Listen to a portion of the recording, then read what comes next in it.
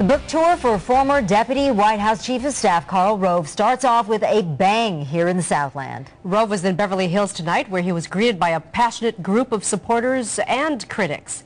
KCAL 9 political reporter Dave Bryan has the details now, live from Beverly Hills. Dave?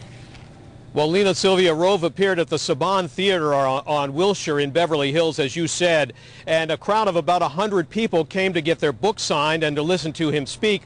Rove has just released a new book recently, Courage and Consequences, and if you think that the passion and anger and strong feelings on both sides about the Iraq War have subsided now that we've gotten on to health care reform and the economy, well, there was no sign anything subsided tonight.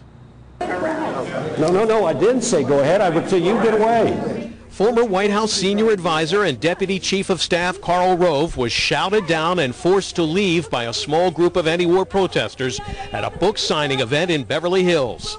The co-founder of the anti-war group CodePink tried to make a citizen's arrest of Rove and advanced toward him with a pair of handcuffs.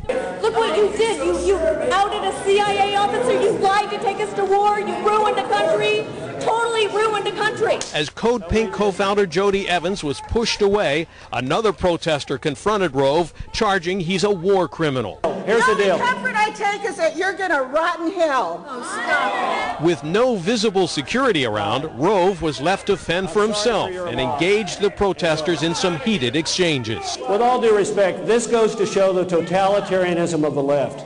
They don't believe in dialogue. They don't believe in courtesy. They don't believe in First Amendment rights for anybody but themselves.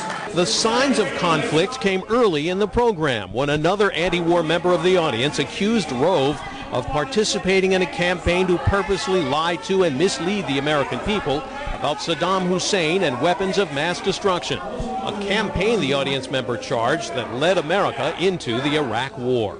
You know what? If you want to keep interrupting me, you can get the heck out of here. Yeah. You can get the heck out of here. All right, here. Look. Have respect. Have respect for these people. I'd like to tap your... No, sir.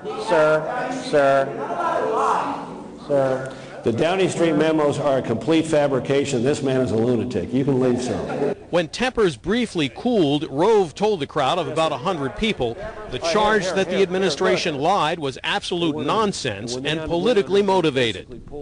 It's a pernicious political attack launched by cynical and hypocritical individuals. After the event ended in chaos and audience members were left to wander away with their books unsigned, several members of the audience said they were distraught about how it broke up. I wanted to hear him speak. I didn't want to hear him interrupted. If somebody had a question, that's fine. But to start yelling and screaming about war criminals or some other nutty idea is not acceptable. They came specifically to disrupt the event, and that's not right. Well, and as we said, Rove decided to hit the exits before he had an opportunity to sign any of the books. Most of the crowd was interested in hearing him and did want him to be here and was supportive, but as you saw, it became pretty chaotic at one point. Now, he is in the middle of this national book tour, and tonight Karl Rove heads to Fresno, where he's hoping to get a friendlier reception tomorrow. We're live in Beverly Hills. Dave Bryan, KCAL 9 News.